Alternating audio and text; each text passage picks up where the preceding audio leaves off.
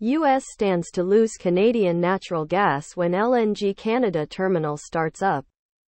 Reuters. The startup of LNG Canada, the country's first such export terminal, is likely to strain its natural gas supplies for multiple years and force producers to reduce exports to the U.S., where demand for the fuel is record high, companies said. Shell-led LNG Canada has begun testing its $40 billion British Columbia terminal ahead of commercial operations starting in mid-2025. The terminal will process up to 2 billion cubic feet per day, BCFD, representing 11% of current Canadian gas output. Below are your comments. However, even as the world's top gas producer, the U.S.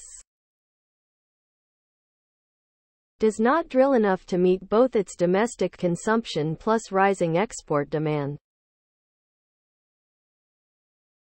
And of course they won't, because then they can screw us on pricing like they always do, but the STPDSW. I'll just blame one prez over another. The U.S. does not drill enough to meet both its domestic consumption plus rising export demand statement is just the reverse of what you said last week. In Texas they are flaring off enormous quantities of gas every day just to get rid of it. There is too much and it is in the way of getting to.